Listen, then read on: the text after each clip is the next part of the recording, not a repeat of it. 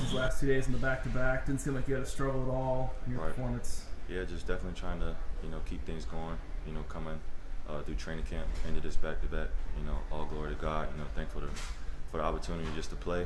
And then, Santa Cruz, thank you for the fans and, everyone that came out. But, wish you could have got this one tonight. But, definitely just trying to come in and, run coach's system and, play together. When you're out there, do you feel like you have something to prove? Are you playing with a chip on your shoulder maybe? Without a doubt, but I think that's something that's always driven me. Always trying to get better each and every day. I've always just been a really big competitor.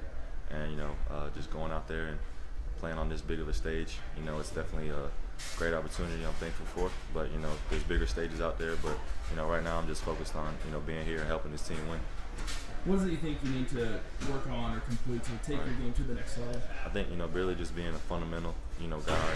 I think the biggest thing is just working on my footwork, on the low block, getting a couple moves that are go-to moves where I can really just be more solid down there and continue to improve my shot and just being a great, all-around player. Team got beat on the glass tonight, especially on the offensive board. So what do you attribute that to? A great team. They had, a big guy down there really anchoring their defense and, offensive boards. So I think it's just something we got to go look at the tape and, definitely realize that, that can't be an area of weakness for us. Even though we are kind of small, with me playing the center, I'm kind of undersized, but, rebounding is just all about heart.